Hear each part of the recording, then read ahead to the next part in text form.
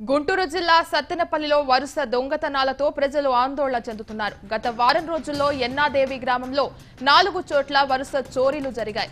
సుమారు 4 లక్షల రూపాయల నగదు, 15 సవర్ల బంగారాన్ని దుండగులు దోచుకెళ్లారు. పోలీసుల నిఘా వ్యవస్థ నిర్వీర్యం వల్లే దొంగతనాలు జరుగుతున్నాయని బాధితులు ఆరోపిస్తున్నారు.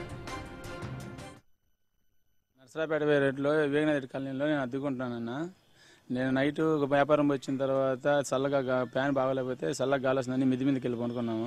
కరెక్ట్గా మళ్ళీ 1 గంట 12:30 1 గంట టైంలో ఇంట్లో దొంగలు పడ్డారు. మేము 1:30కి 1:50కి ఇంట్లోకి వచ్చాము. పైనుంచి వచ్చే లోపల ఆల్రెడీ 25,000 డబ్బులు, 1.5 బంగారం మొత్తం తాళం